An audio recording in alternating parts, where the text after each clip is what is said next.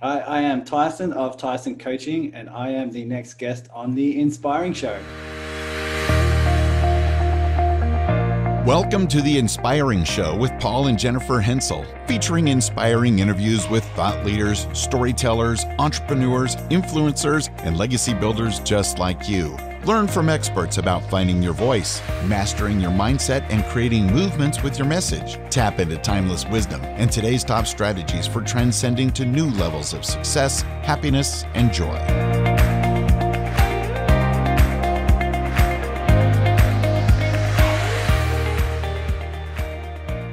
Hello, everyone. This is Paul Hensel from The Inspiring Show. On today's episode, I interviewed Tyson Sharpe down under in Australia. Now, Tyson's mission is to introduce a heightened level of consciousness into the world of business.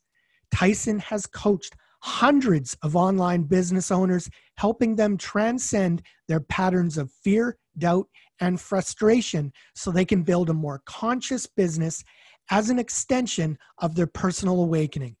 He believes that when you build a business from flow, creativity, and alignment, you can't not thrive, and you will create the difference in the world you are being pulled towards by your heart.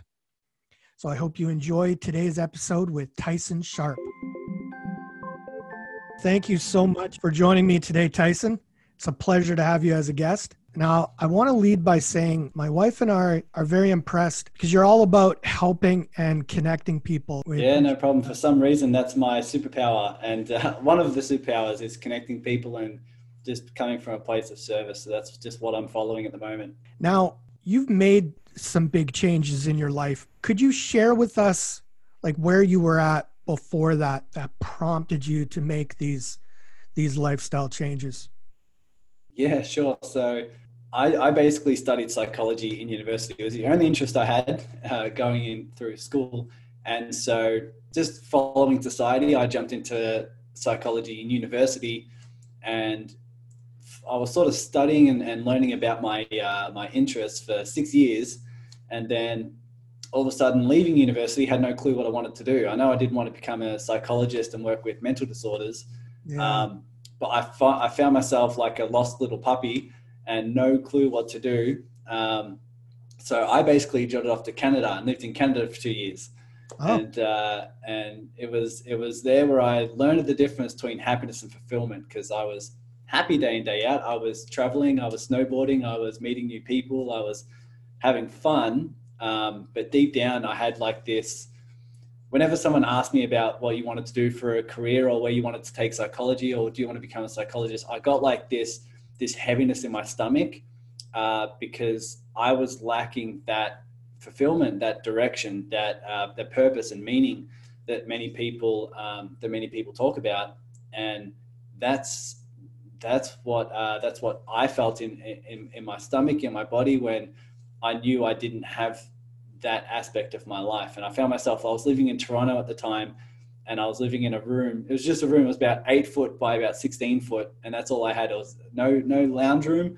There was no couch or anything like that. All there was a bed. There was a toaster oven and a mini fridge. And my biggest challenge back then was stopping the mice in the walls from scratching holes through to my room. Oh, wow. And that was the wake up call. That was the sort of thing to say, okay, let's put one foot in front of the other and start getting into more of a direction.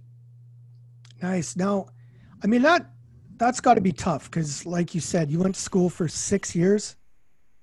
Correct. And so you kind of went into psychology, but then realized, oh, well, you probably don't want to get into that career path. So what kind of things were, because that's tough for a young person realizing like, oh, okay, well, I made this decision, but that's not fulfilling. So kind of share, what was going through your head, and, what kind of fears and stuff, were you having at that time? I mean, back then I had literally no clue, and there was so much uncertainty, so much doubt, because I was interested in it. I finished with a master's in human resources, so learning everything about organizational psychology. Mm-hmm. and then had no clue. I know there was like a little voice that says, I want to help everyday people with everyday things. Didn't know what that looked like. I ended up emailing Dr. Phil at one point. I emailed Dr. Phil and said, how do you get on stage and help normal people do normal stuff? And I'm still waiting on the reply about 6 years later. But it was sort of, that was the calling for me to just say, let's just put one foot in front of the other. And I got into personal development and started reading everything in terms of health, in terms of wealth, in terms of happiness and fulfillment, and all the awesome topics that can help you gain some clarity. And the real big shift for me was when I invested half of everything I had in the bank and jumped into my first coaching program with Tony Robbins. And that was online while I was still in Canada. And that was it was such a huge fear around money and scarcity and lack of money, especially I was a poor traveling Australian going around doing, trying to have fun. But that was really a huge decision for a couple of reasons. One, it was me following my heart instead of my head, because my head said, there's no way you can afford that amount of money. What if you go broke? What if you get kicked out of your house? What if you lose your job? You're screwed. And then basically I had this calling, this inner voice that says, this feels like something you're meant to do, is be a coach, is to study things, study the tactics, tools, and strategies to help everyday people achieve their goals. And that's really what I started when I leapt into that. So you talked about joining the Tony Robbins coaching program. How did you like that? Yeah, it was awesome. That was really the starting point for me. As soon as I started studying and seeing how Tony creates huge shifts, and I remember watching the intervention videos in the coaching program, and I was just like bawling my eyes out.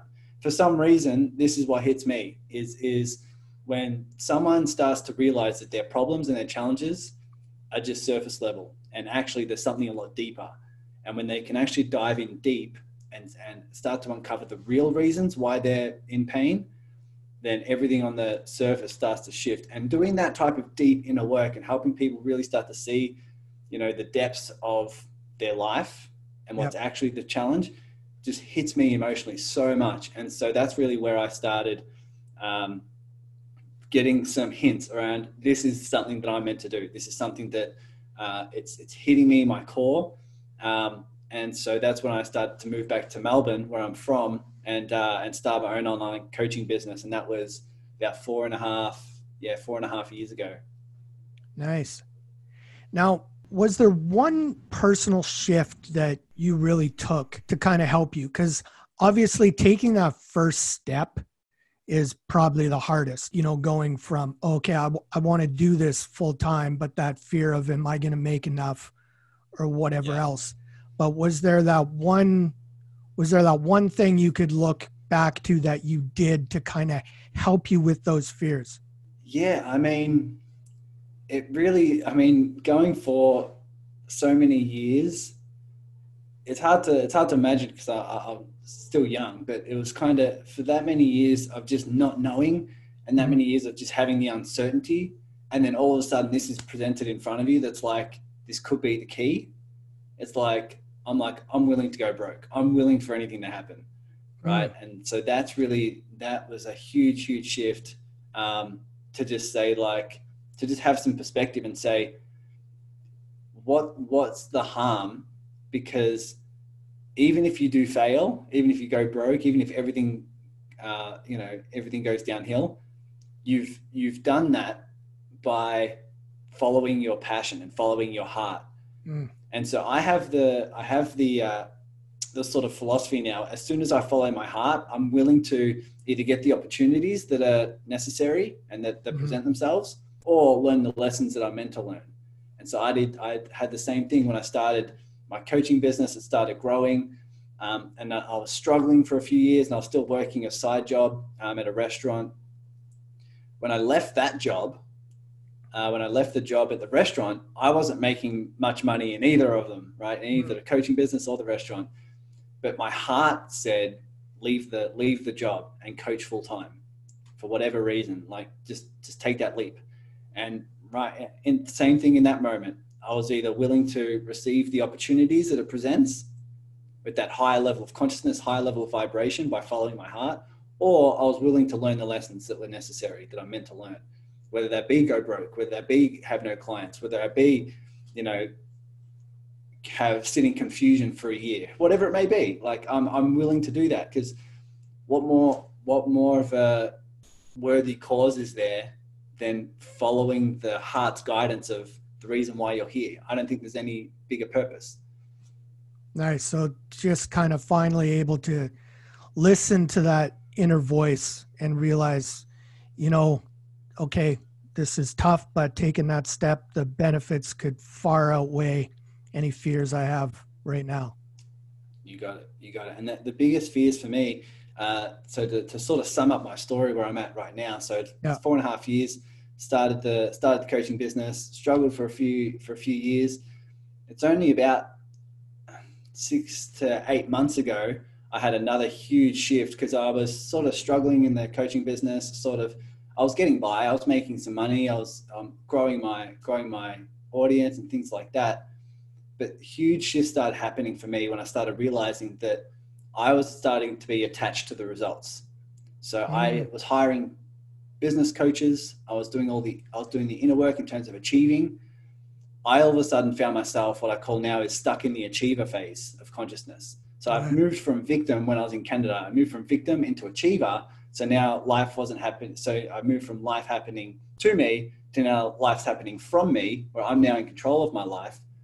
Now I found myself stuck in the achiever phase, where I found myself, every single solution was take more action, do a different strategy, hustle and grind more. And I found myself attached to the results. I found myself attached to, I think I need to achieve this in order to feel enough. I feel like I need to achieve this in order to feel worthy. I feel like I need money in order to feel safe. And that's when I found myself being in a position where I no longer had to focus primarily on external hustle and grind and action and shifting my state and changing different strategies and that sort of thing, to actually sitting down and looking at that very pattern. So it was no longer me taking action. It was now sitting down and actually doing extended meditation. And the first day I did it, it was for 6 hours. I sat in silence for 6 hours just to see what would come up. All the guilt, the doubt, the frustration, the fear, everything, so that I could notice them and allow those patterns to transcend. And it created such big shifts in my life. I started to continue that. And for about 7 or 8 months now, I've meditated for 2 hours a day in silence. I don't think everyone needs to do that. Don't freak out. This is just my experiment, but it's just something that it's been such a huge shift for me to look inward and start to really receive answers, rather than try and go outside and try to find them. Because what I found is now my consciousness has shifted from achiever to receiver. And this is what I help people do as well. It's moving from that achiever phase. If you feel like you're stuck in the achiever phase, it really is in your expansion to move to the receiver, which is a higher level of consciousness, which is now you're starting to receive your guidance at higher levels. You're starting to receive higher levels of creativity, of flow, of alignment. And when you start to do that, the world externally will start to mirror what you feel inside. And so that was a huge shift for me as well. Yeah, I love meditation. It just really helps. You don't have to worry about the future and have anxiety about the past, and it really allows you to be present in the moment. Yeah, that's it. And I find so many business owners can use this, because in a way they can start to observe their fears. They can start to observe their, like I said, their anxieties, and allow that side of them to come up and allow that side to transcend. And it's a huge shift. It's a huge shift for business owners who are taught in the modern day world to hustle and grind means success. And I think the consciousness of the planet shifting to a point where that's no longer true. And so this is my experiment. And so if you want to follow along and see what happens to me, then feel free to do that. Cool. Now, you kind of talked about that pattern that kind of held you back. Do you find with other, business owners, is the same kind of pattern holding them back? or is there something different? Totally. It's generally all the primary, because I've out of the hundreds I've coached, hundreds of business owners I've coached in the last couple of years, it really does follow this underlying pattern that says they're trying to get the next level of success in order to fill a void within themselves. They're trying to get the next level of success to feel enough, or to feel worthy, or to feel safe, whatever it may be. And from what I'm finding is that if you try to build a business from that standpoint and it's no longer in your expansion, then it's just not the resourcefulness to build a business and to build a sustaining business. Because even if you do achieve, you will still live in fear, because if your success, if your worthiness and your love and your joy is found external to you, even if you achieve, you're going to live in fear that you're going to lose it, right? Because it's still outside of you. Yeah. And I refer this to money all the time. If you think you need money to feel safe, even when you achieve the money, you're not going to feel safe, because it's outside of you. You're going to live in fear that you're going to lose it, or you think you need more and more and more. Yeah. And that's the pattern that I find. And if anyone's stuck in business, it comes down to that pattern at some point. Now, what would be the kind of the best tips you could give other people to kind of help get out of this pattern? Yeah. So first of all, so many people, when they have this fear come up, like this fear of failure, this fear of judgment, right? Whatever it may be, fear of going broke. Yeah. They basically either one, avoid the pattern, avoid the feeling, or they resist it. So they distract themselves, or they do something different, or they try to achieve so that they don't have to feel it, or they resist it and think something's wrong. They think they need to be fixed. They think they should be feeling something different. Right. And that's like a 5-year-old. If you think a 5-year-old comes up to you in the park and they're scared, let's say they've lost their parents, would you say to that 5-year-old, go away until you feel better? Right. Or would you say to that 5-year-old, it's wrong you're feeling that way. You shouldn't be feeling that way. You should be feeling something different. You need to be fixed. Of course we wouldn't, right? Yeah. But that's what we do to our internal 5-year-olds. Our internal 5-year-olds are coming up in the forms of fear, doubts, frustrations, who have particular beliefs about who we need to be and what the world needs to be like in order for us to feel enough. Yeah. And that's what we do to our internal 5-year-olds. When we have fear, we say, oh, no, this needs to change. It needs to be fixed. It needs to, I should be feeling something different. And therefore we just push that 5-year-old down, and it grows unconsciously.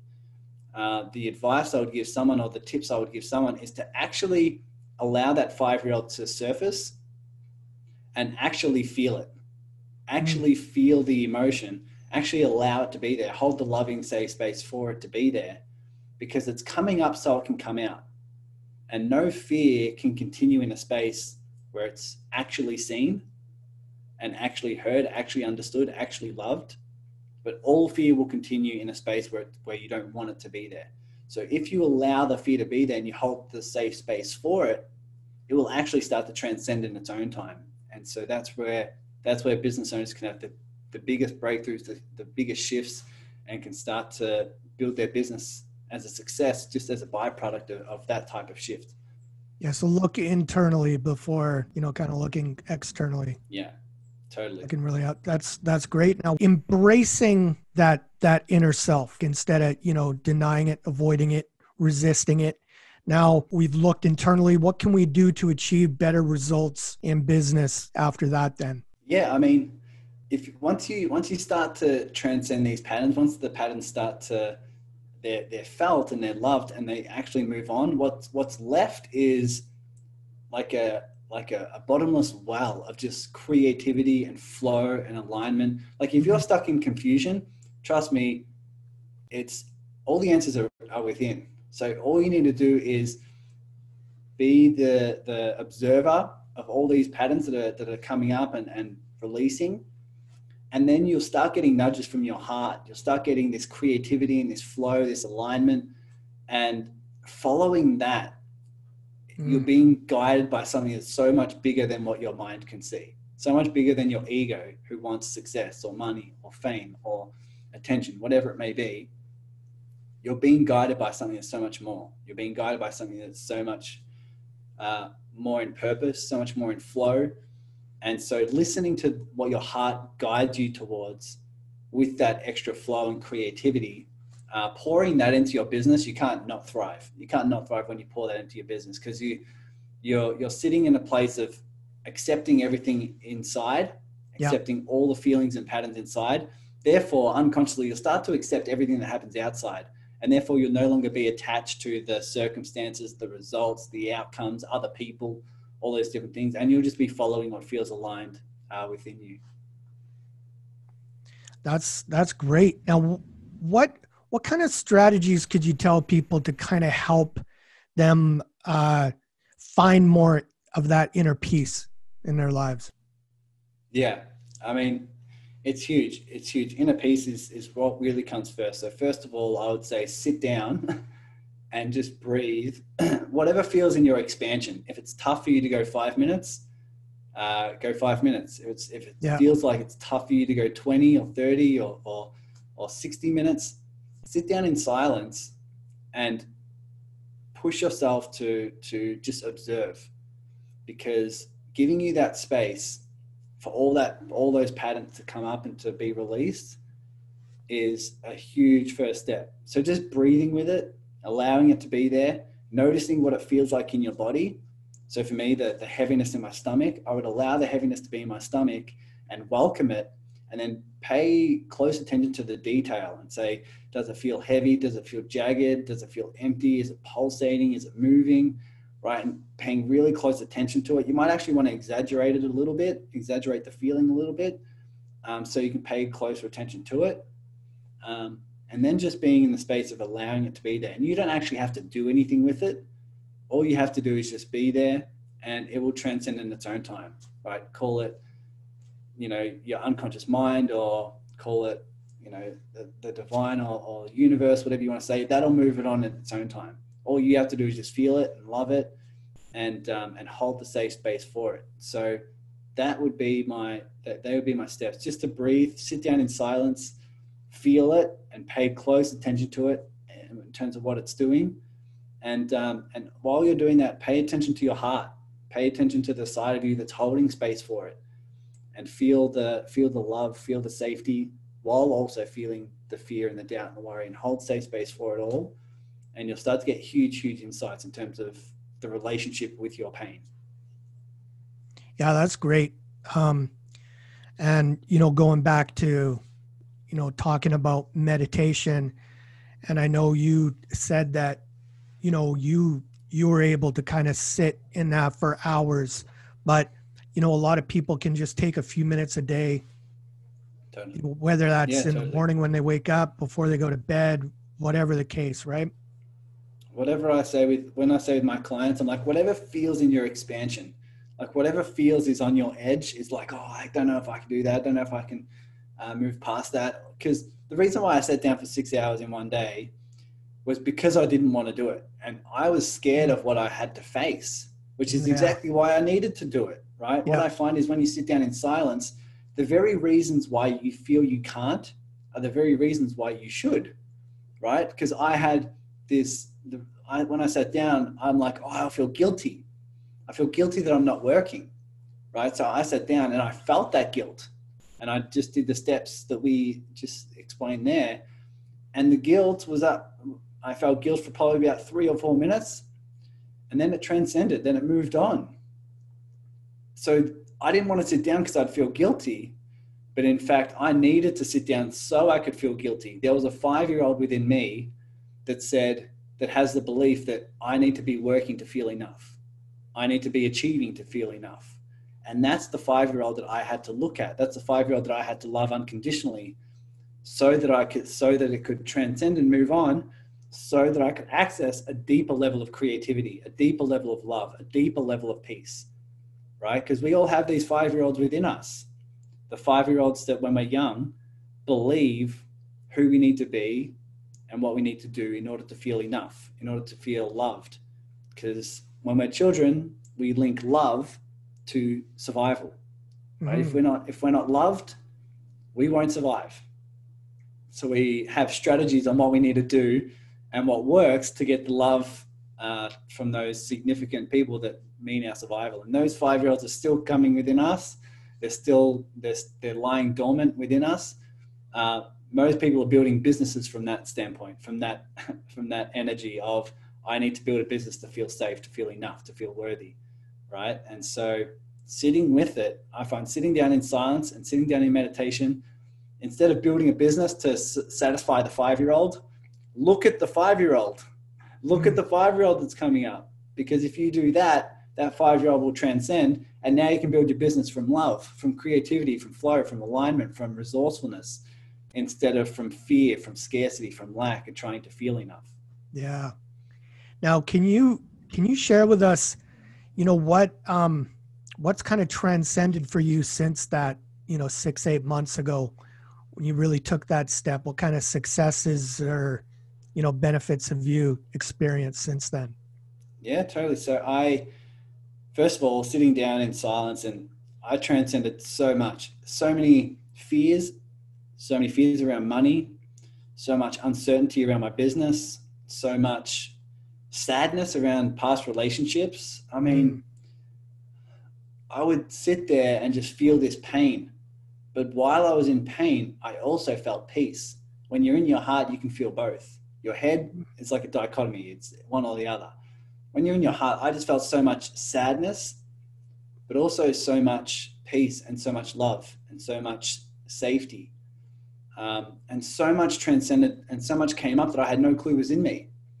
And that's the important part. Like, if it's coming up, it's still in you, regardless of what you do and how you do it and what you feel consciously. It's still in you, still running your decisions, your actions, your moods, your results. Yeah. And so all that transcended for me, and it still does. Like, I still just work deeper and deeper and deeper. I still catch myself feeling anxiety or stress or worry, and that's the perfect thing because they're still in me. And so it's the perfect opportunity to just go deeper and to transcend that. But to answer your question, the creativity and the flow that came from, releasing these emotional patterns was just like my heart's guidance of saying, kick off your Facebook group, right? Or start this, do this topic or do this live, and you just get insights. Like, I just had this calling to kick off my Facebook group, to grow it, and just to fall in love with serving. And that's exactly what I've done. It's felt so in flow. It's felt so aligned. It's now over 1,000 members who are really, really engaging. Yeah. Like 2,000 to 3,000 pieces of engagement per month. And I just love that community. And that's just really been the platform of my business success, of my coaching success, which allows me to do it full time, just as a byproduct of what's flowing through me, right? It's moving from the achiever to the receiver. I just receive answers and I just act on what's flowing through me. And it's never steered me wrong. And people just comment me all the time on how authentic and real and valuable, I am. And it's because I'm listening in. It's because I'm doing the inner work. And so that's just what I found, is that your heart will guide you to something that is will never steer you wrong, and it's part of your purpose. Nice. Well, thanks for sharing all that. Now, can you share a little bit more about Tyson coaching? Yeah, sure. I mean, it's my passion. It's sort of clearly this stuff just flows from me. Right now, I just love coaching online business owners who are doing it as part of their calling. If you're listening to your heart and you're following something that's in you, yeah, that is a mission, that's a purpose, and building an online business is part of that. They're the people who I love helping not only transcend these emotional patterns, but heighten their level of consciousness, right? Where they're not only moving from achiever to receiver, but they want to move from like receiver to, oneness or something that's a lot higher. But that's really my passion, is helping business owners transcend these fears by heightening their level of consciousness. And it's an absolute pleasure. I love my clients. I love working with them. I love the results they're getting. And it's part of my purpose. This is what I'm here to do. Ever since I started watching the Tony Robbins videos of his interventions, and I was bawling my eyes out, to now doing this kind of work, it feels at peace. It feels on purpose, and it's this is my calling. Nice. Can you is there an example of, someone you've worked with that you've helped? Could you share, you know, something that kind of transcended in that person? Yeah. Yeah, totally. One of my clients, so he's been successful on Instagram. He's made over $1 million on Instagram. Mm, He started working with me because he wanted to start making a shift towards his calling, hmm his dharma, right? He wanted to start doing something that was more fulfilling. And I had two rules for him. I said, one, if you start with me, one, you have to allow all emotions. You have to be willing to feel all emotions. And two, if you get a heart's pull or a heart's guidance, you have to take that leap. You have to follow that. No matter how stupid it sounds, no matter how scary it is, you have to do that. So he has, the Bentley and the 8-bedroom house that he lives in by himself. And he got this heart's calling that says, sell everything. Hmm. So, and it's from your heart when it's very direct. It's from your heart when it's very straightforward. And it's very clear. And it said, sell everything. Sell everything and be a digital nomad and help people with heightening their level of consciousness. He's been following my work, and he was aligned with helping people shift this type of, make this type of shift. And so what he did, he put his house up for sale, looking to sell his car, and he's gonna have that money to basically help his family, and he's just going to travel and follow his heart full time.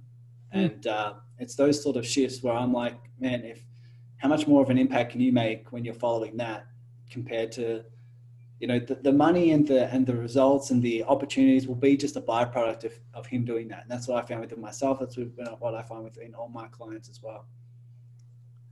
Great. Thanks for sharing that story. So now we'll get into our speed round. I'll ask you 5 quick questions, and you just give me the first answer that pops into your head. Sure. All right. So what do you do for fun? For fun, I exercise, play music, drink green tea. I also just love dancing. I love dancing. It's just so much fun. People won't really pick that, but yeah, I won't drink. I'll just go out with some drinking water, and I'll just go on a dance floor and have a good time. Nice. What's your favorite quote? Favorite quote that comes to mind is, all answers are found in silence. All answers are found in silence. That's what I find. All the deep answers, not the superficial surface answers that your ego wants, but the deep answers that your heart desires are all found in silence. Mm. Who has inspired you the most? Right now it's a lot of Wayne Dyer. It's a lot of Wayne Dyer, and his type of work's been really, really impactful for my type of journey. Yeah, I like him a lot. What's your favorite book? At the moment, I'm reading The Tao Te Ching. For those who haven't read it, I love injecting ancient wisdom into modern day business. I find this is what's missing in modern day business is ancient wisdom. And the Tao Te Ching is written by Lao Tzu 2,500 years ago. It's been branded by most as one of the most wise books. It's been, besides the Bible, the most translated book in the world. And applying the lessons and the principles in the Tao Te Ching has really added a layer of peace and fulfillment in my life and in my business as well. Awesome. Thanks for sharing that. Hey, what's a really good tool or resource you could recommend? Tool or resource? I mean, I think you are your biggest resource. I mean, if you're the spirit and heart you have in here, that's all you need. It really is all you need. It's following that. It's uncovering that calling, that desire, that pull for you. That's the only resource you need right now. And then once you follow that, you can couple that with all the modern day tactics, tools, strategies of online business building. I find that is just the winning formula for the type of consciousness we're in right now. Awesome. Now, how can people listening connect with you further? So if you're listening to this podcast, I mean, simply hop over to my podcast. It's called Awaken Your Business.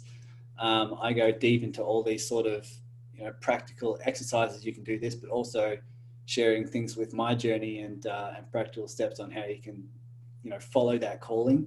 Mm-hmm. If you're on Facebook, you can jump into the community I'm talking about, it's called Connect, Contribute, Collaborate. And it's all heart-centered business owners who are not only doing this work, but collaborating with each other to grow as one.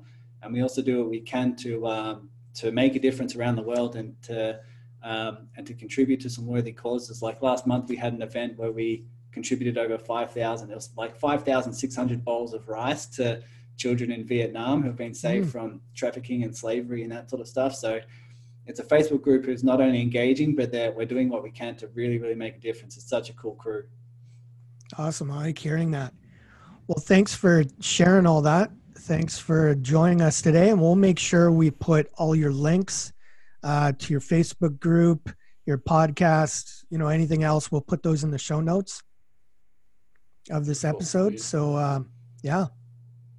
Awesome. Thanks for having me, Paul. I appreciate it. Yeah, no problem. Well, how are you doing? Staying safe with everything that's happening? It's kind of weird. Yeah. I mean, I was working online full time before all this coronavirus. So my day-to-day life hasn't changed. But we're all good here in Australia. It's just, we're just doing what we can to help and to serve and to be in a place of contribution to those who do need it.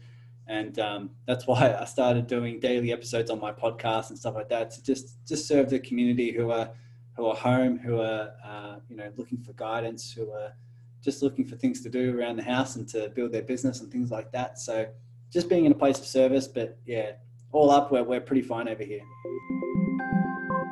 I hope you enjoyed today's interview with Tyson.